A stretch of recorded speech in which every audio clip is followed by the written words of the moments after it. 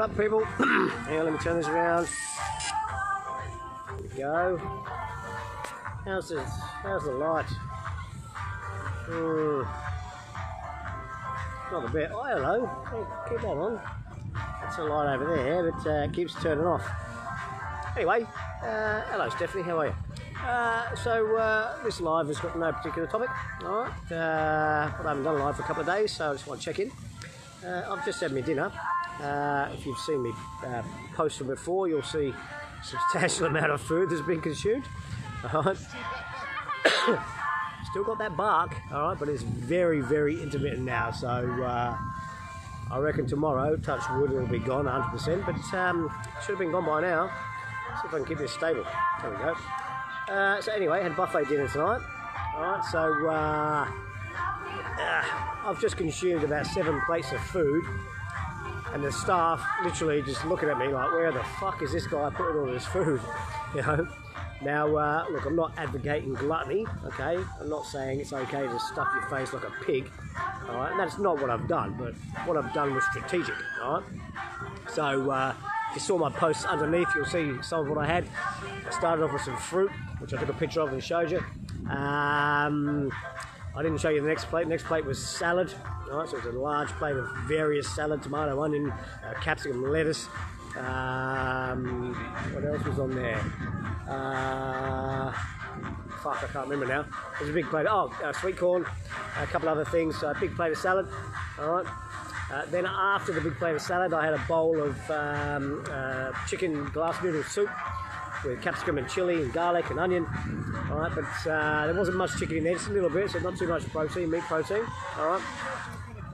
Then after that, I had the other 2 plates, which you can see, which were the chili con carne with the rice and the corn chips, all the different colours.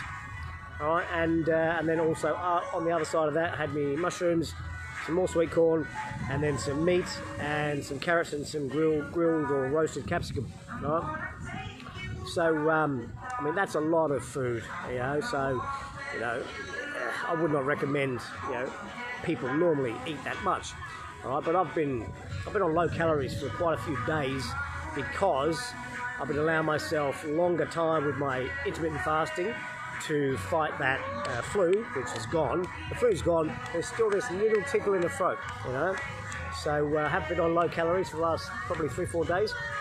So when I say low, I'm talking like 1 meal a day, an OMAD, O-M-A-D, 1 meal a day. And other than that, it was just fruit and a health shake. So you still got that one. G'day, Chris. How are you, buddy? So last few days we were very low calories. So tonight you've seen me post pictures of copious amounts of food. That's because tonight has been what I call a refeed. Okay, so I've loaded up on calories and nutrition, to be honest, because I've been on low calories for the last 3-4 days. All right. Now you're probably thinking, why would you do something like that? And it's actually strategic. So it actually helps keep you lean. Okay, when you have a strategic hyperload, I like to call it a hyperload. All right, some people call it a cheat day or a free day. It's not cheating, it's strategy. Okay, when you strategically load calories into your body, okay, you boost your leptin, which is your metabolism and fat burning hormone, and you suppress your ghrelin, which is your hunger hormone. Funnily enough, so who would have thought, you know, eating would suppress a hunger hormone? All right, but it's strategic eating. Okay, you can't just stuff your face every day with shit. All right, it's 1 time a week. Large refeed is what I call it, or I tell my client it's a cheat day or a hyperload day where you hyperload or mega load calories. All right, so it's still there, just every now and then, occasional bug. All right, so I've just done that.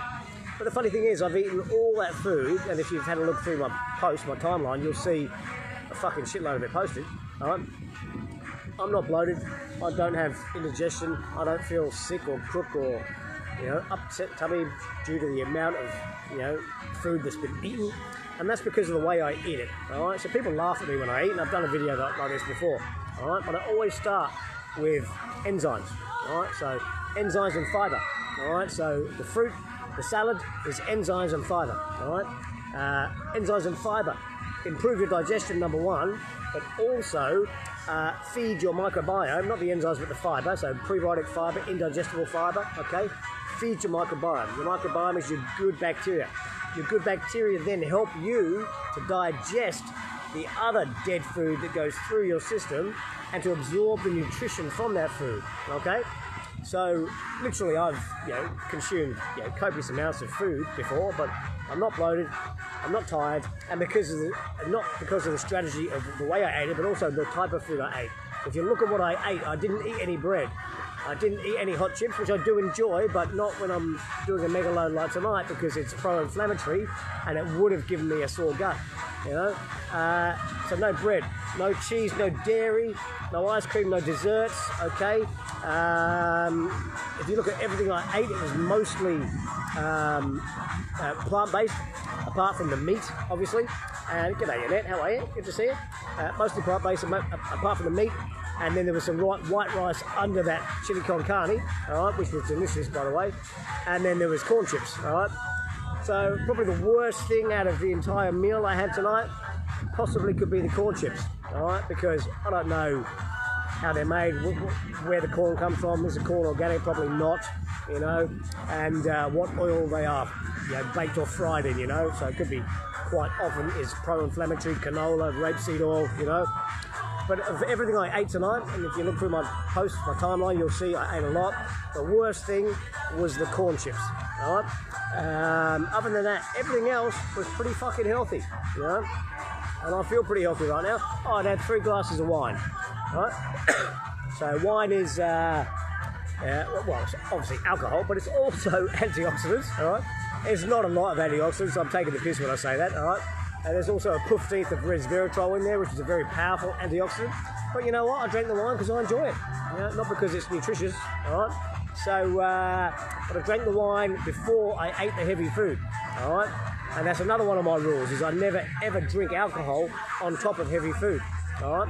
I'll always drink alcohol before for 2 reasons. Number 1, not to interfere with my digestion. Number 2, to get pissed before I eat, all right?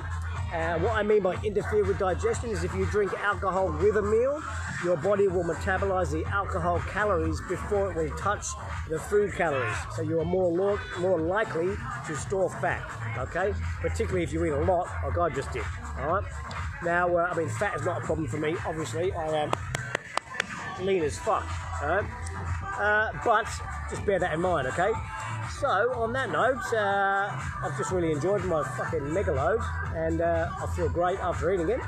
And if you're going to do the same sort of thing, if you want to have a strategic cheat day, for example, it's Saturday now, it's my cheat day, then you want to choose one meal of that day to have the stuff that you love, the stuff you enjoy, the fun food, so to speak, all right? And enjoy it at that meal. Totally guilt-free, don't worry about it, don't stress about it, don't panic about it. But if it does contain, what's the word I'm looking for? If it does contain pro-inflammatory oil, so if it's deep fried, if it does contain wheat, so if it's pizza or bread, if it does contain dairy, so if it's ice cream or chocolate, you will feel shit if you are healthy. If you're not healthy, you won't feel a thing, all right? But if you're a healthy person, you put a lot of that stuff in, you will feel shit, all right? So try to limit those ones, okay? But you know what? You can have anything you like in moderation. The trick right there, the key right there is moderation, okay? So for example, me, only maximum of 20% of my calories over a course of a week will ever come from fun food, so to speak, all right?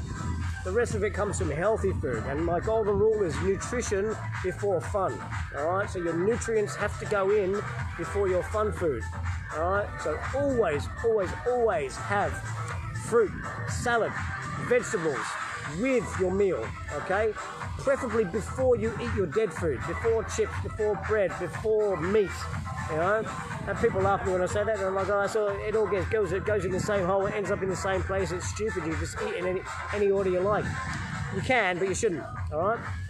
If you eat it all together, you will possibly or probably suffer indigestion and bloating. If you eat it the way I've told you to eat it, you will most likely not suffer indigestion and bloating and better tolerate the foods you're eating. All right? So on that note, I'm going to nick off and go and have a beer, I think. All right? In this little beach bar here. Happy Bar it's called. All right? And yeah, thanks for watching, and I'll see you tomorrow. Cheers, folks. Thanks.